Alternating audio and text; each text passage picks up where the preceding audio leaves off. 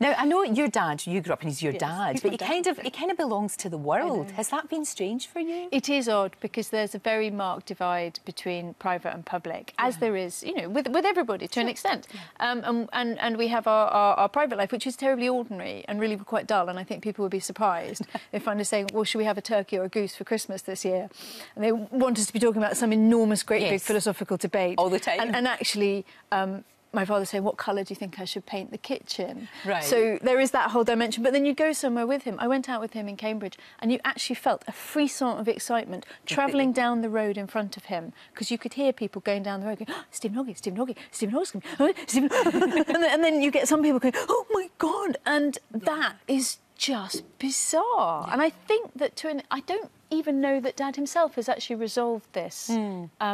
In terms of understanding how he is perceived by the outside world. I think even he hasn't really come to terms with the extent of his own fame. I can completely understand that. He's quite a modest person, he's quite a humble person. Yeah. And so I think he could never think of himself in the terms that maybe other people do. Also, they keep so in touch with sort of popular culture. Well, you know, he has kids. Yeah, of course. But yeah, of course, and that does make you do that. You know, there's talk of him going to Glastonbury, and he's talked about One Direction. By that, and I think, but that's amazing, isn't it?